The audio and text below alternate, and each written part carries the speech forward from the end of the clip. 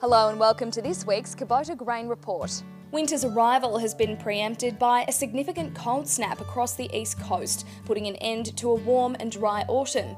With no rain in the near-term forecast and longer-range models also predicting below-average precipitation, Australian growers will be looking for a cool, wet winter. Significant levels of mouse bait have been deployed this sowing season in southern areas, yet concerns remain as populations don't appear to be diminishing fast.